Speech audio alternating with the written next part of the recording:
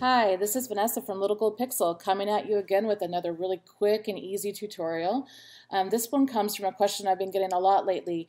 Some of my readers have been wanting to know how to make words and lettering with gold, like a fake gold texture on it.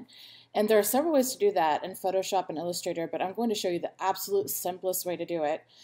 First, if you don't already have a texture of gold foil or some kind of gold glitter texture, go to the internet and do a Google search for free gold textures, and you'll find a lot of different options.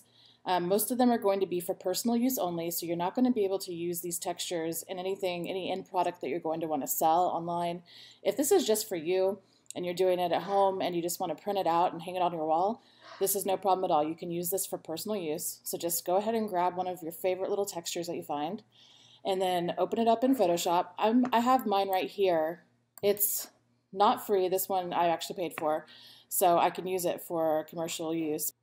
So then just open up a new file, whatever size you're looking for, and go ahead and type in with your favorite font. I have mine already typed in, hello, very simple.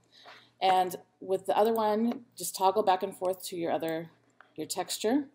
Kind of drag that out, get your selection tool, and then drag that gold right on top. And go over here to your layers palette. If you don't have it, you can get it in Windows Layers. And then just do a right click, create clipping mask. Ta-da! You are set. Enjoy.